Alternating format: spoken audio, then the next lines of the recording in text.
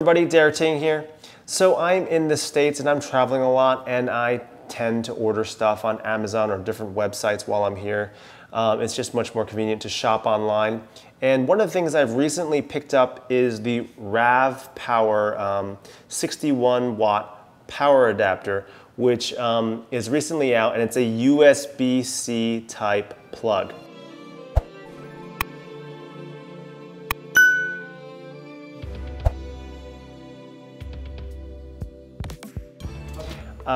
I was searching for something so that I wouldn't have to unplug my power adapter for my MacBook Pro at home all the time if I'm taking my laptop out. So I leave my power adapter at home, and then I have a portable charger for my laptop in my backpack ready to go. So I have a MacBook Pro 15-inch, and I wasn't sure if the power adapter was going to accommodate, because that one's an 85 watt power adapter. I read stuff online that it would just charge slowly, and I'm happy to tell you that it does charge reasonably. And then also though, but if you have a MacBook Pro 13-inch or MacBook Air, this is going to definitely work well for you, because those are 61 watts and below.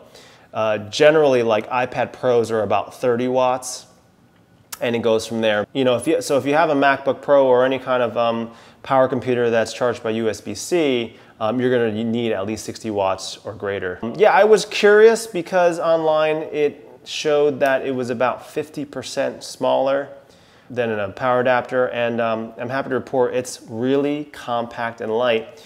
I'm going to show you some close-ups. So this is the 13-inch MacBook power adapter, which is also about 60 watts, and you can see the difference in size. If you look at the MacBook Pro 15-inch power adapter, wow, that's even smaller. And if I compare the weight, it's like this one definitely feels chunky and this feels very light. So I was quite surprised what it was going to be like. And the two prongs are they're pretty stable. They don't, mine has kind of like deteriorated. It just feels kind of flimsy. And so I think it's because it doesn't have the two, if I compare it, like the two white parts, pieces of plastic that kind of wedge them in, it doesn't have that. It's just pretty much wedged in.